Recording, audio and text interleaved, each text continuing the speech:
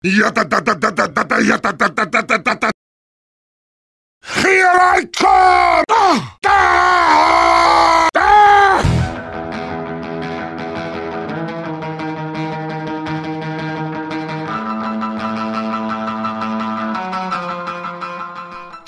Hey everybody, this is Thomas, and I am here finally with another graph editor tutorial today. And as you can tell from the silly picture, this tutorial is going to be a little bit silly. Today we are going to talk about a key difference between the motion editor and the graph editor, and this is really crucial actually, because there's a lot of really fun stuff that you can do with the graph editor, and you're going to spend a lot of time there, or sorry, in the motion editor. But today we're going to talk about bending the rules a little bit, taking existing animation and doing things with it that in general you wouldn't really be able to do with the motion editor pretty much at all. We're going to be a little lighthearted today, as you can see from this video here. We're going to do some things a little different, but let's just jump into this shot really quick before I get to the main video that I wanted to show. So first of all,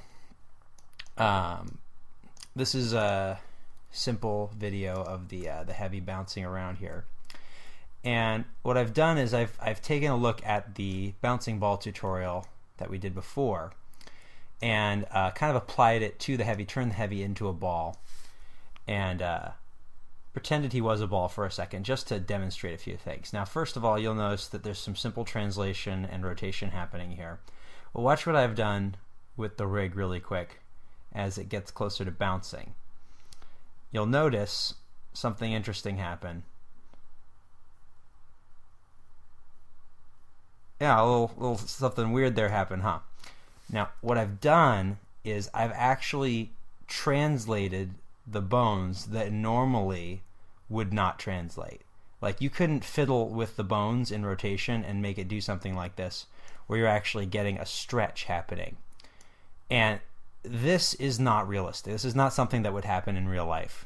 But what it does is, what happens is, you, for this brief moment right before he hits the ground where he speeds up, this is kind of what motion blur does when you create a video, is give the illusion of motion. But what it also does is it gives energy. It implies force. So what we're doing is we're getting this downward force here into the ground, and then he kind of squashes into a ball, kind of like a rubber ball would. And it's more visually interesting and gives energy. So you also notice that I translate the spine the opposite direction. He squashes here, and then I have him shoot off the ground. And I didn't finish this. I just wanted to show this idea really quick, because I didn't really make it work in things started to mess up once I tried to make this longer. So but I just wanted to show this idea so you can see the legs it kind of happens to. He kind of just totally squashes up there.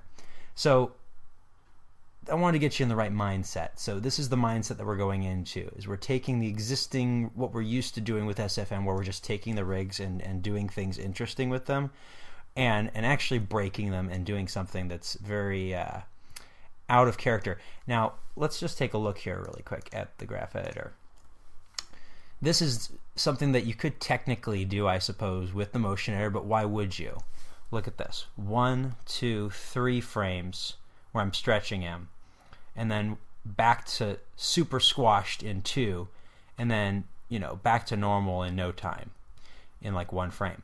So I suppose if I wanted to, I could, you know, highlight these areas, you know, get the, you know, looking at the arcs here, I'd have to do this, and I'd have to do this, and maybe I'd do a little bit of a fade out here, you know, something like this, and I'd have to like premeditate everything, and it can work, but I mean, look at how easy it is to do and stuff like this, and I'll demonstrate more in the next shot that we're going to talk about. So I had this idea of just taking some existing motion, which is the shot we've got right here. I'm going to show you that shot.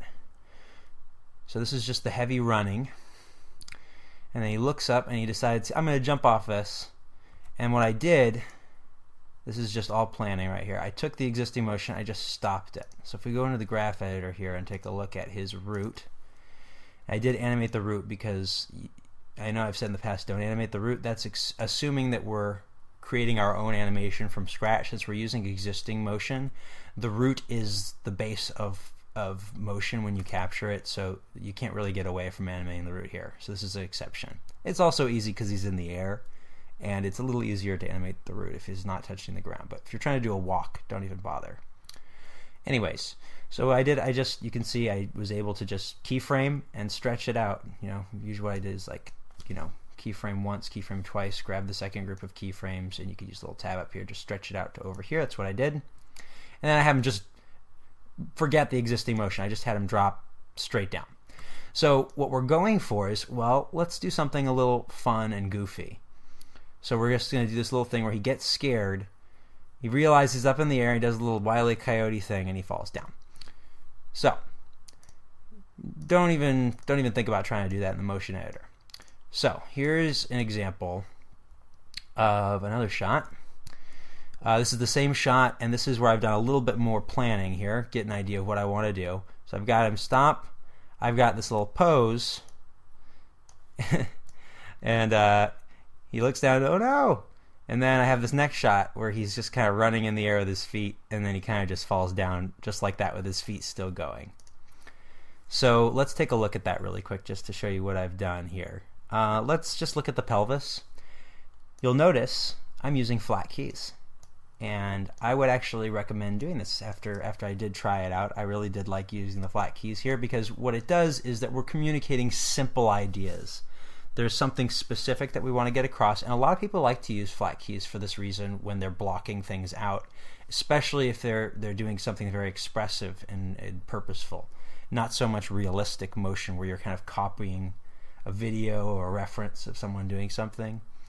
This would be like, I have this specific idea. I want him to get through here. I want him to stop. I want him to go, ah! And I want him to do this. And then his feet's going to be running in the air. And then I want him to drop.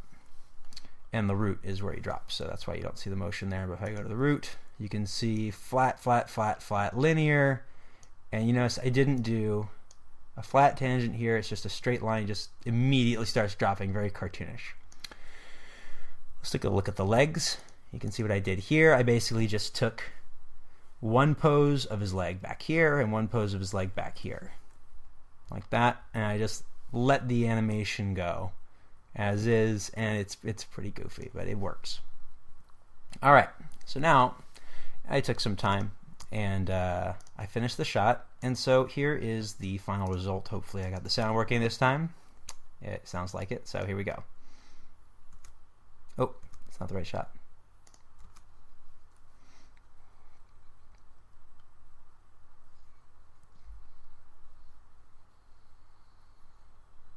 And there we go.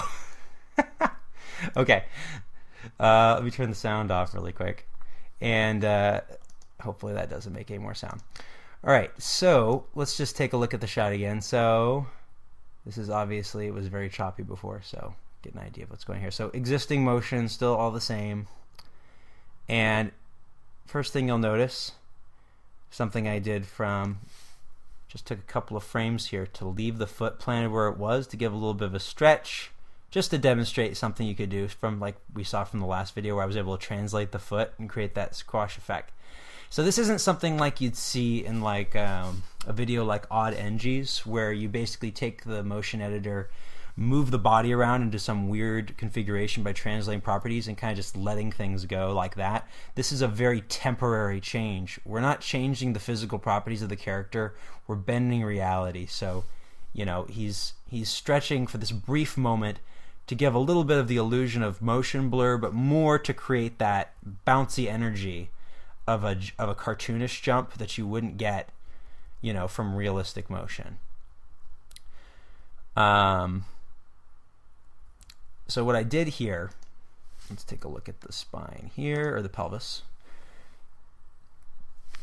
Okay, so what I did was I took the existing flat key. You'll notice that the elements of the flat tangents are still there, but they've been messed with.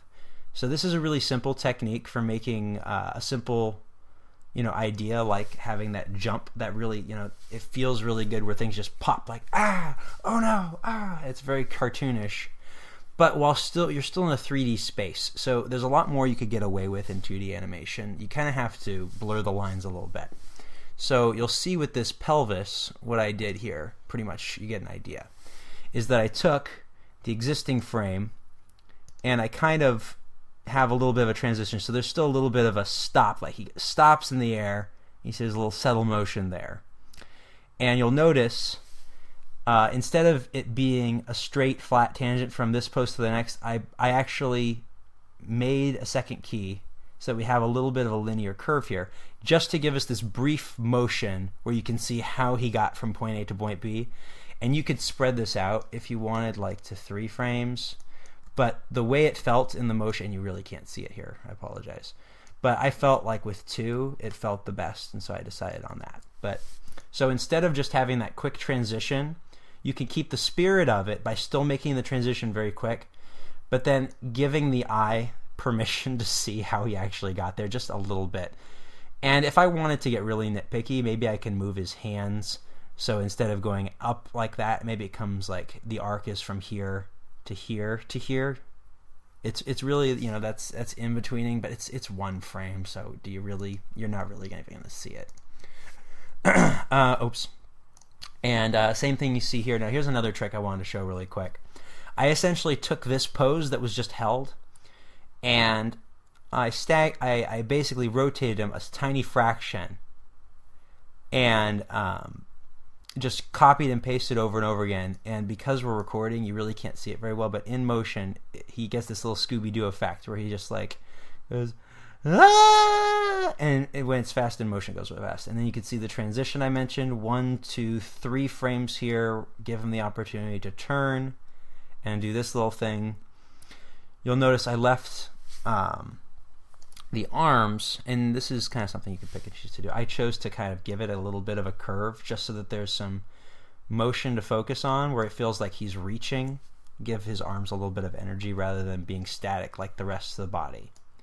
And again, this is all just very cartoonish, but this is the kind of stuff that you can play around with and get away with. I left the legs as is. You can see the head is also doing a little bit of a curve there. And then finally he falls. And notice I didn't, everything else, I pick and choose what I want to emphasize. So he's falling. So I didn't make that fall off a flat tangent like a realistic fall would be.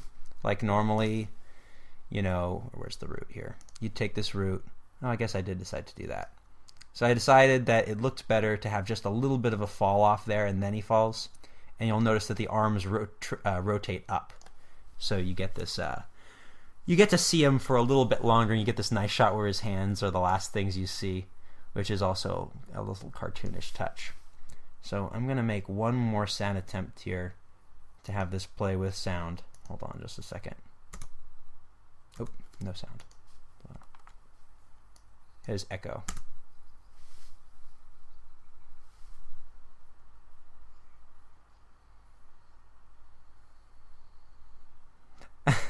All right, so that's basically what I wanted to touch on, is those simple ideas of what you can do in the graph editor to do things that you really normally couldn't be able to. You saw a lot of this kind of stuff with Gary's mod, and I think that those kind of animations really more came out of necessity because it was really difficult to do anything otherwise. You didn't have easy to use complex tools like the motion editor and the curves on the graph editor to create, pleasing realistic motion like in the game.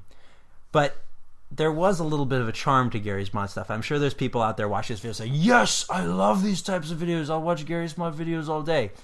Well, here you go. Here's how you can do it.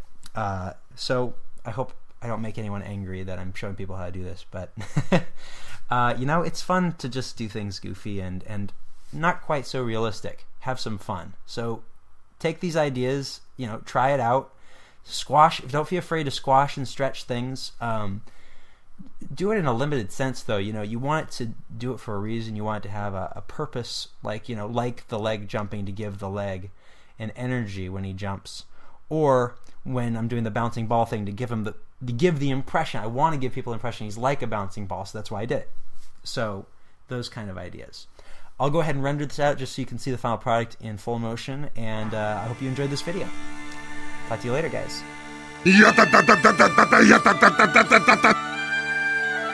Here I come!